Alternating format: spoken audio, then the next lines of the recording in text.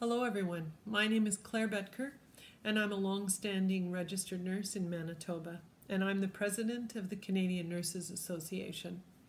I'm honored to have this opportunity to wish you all the best during National Nursing Week and to acknowledge Indigenous Nurses Day on May the 14th. I'm speaking to you from my home in Winnipeg, Manitoba, where I have the privilege to work remotely as the Scientific Director of the National Collaborating Centre for Determinants of Health, located at St. FX University in Antigonish, Nova Scotia. I'd like to start by acknowledging the land from which I am providing these greetings. I'm in Treaty 1, Territory, the traditional territory of the Anishinaabe, Cree, Oji-Cree, Dakota, and Dene peoples, and on the homeland of the Métis Nation.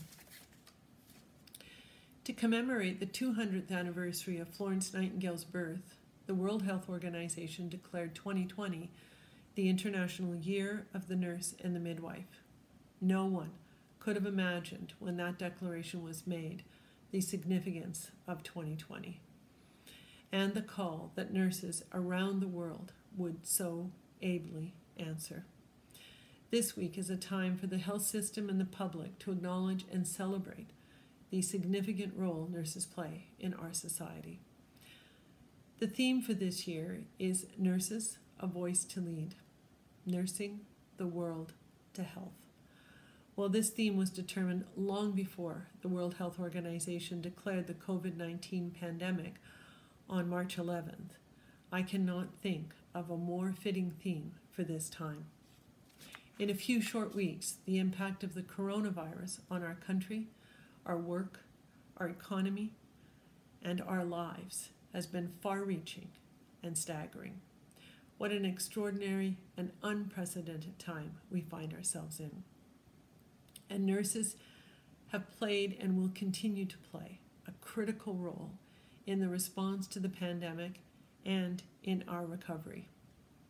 Nurses have contributed in all health settings, including long-term care, intensive care, public health, testing centers, doing case and contact tracing, policy, and they have also participated in leadership and planning teams across the country.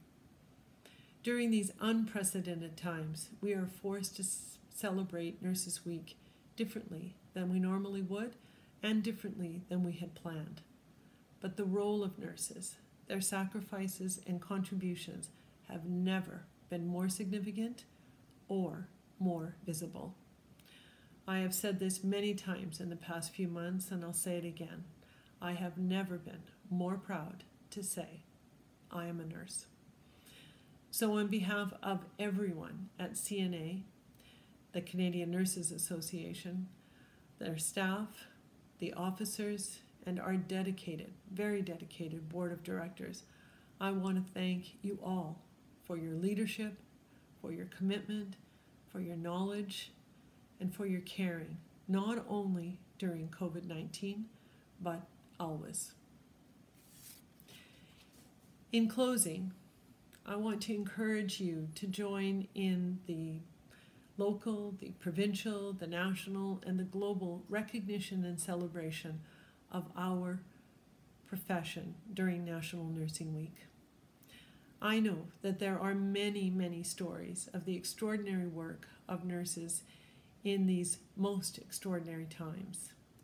So raise your voice and tell your colleagues, the public, and politicians just how important nursing is for the health of individuals, of families and communities in Canada and around the world, not only now, but into the future.